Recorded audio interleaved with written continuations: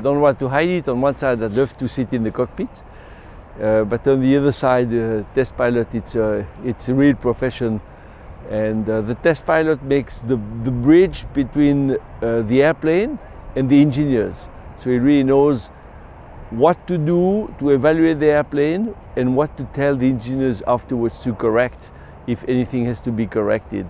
And on the other side also, it's great to have someone who is a little bit detached from the management of the project to take the decision, we are ready or not ready, less pressure. So I really welcome this situation, I tell you, with the experience we made at Solar Impulse.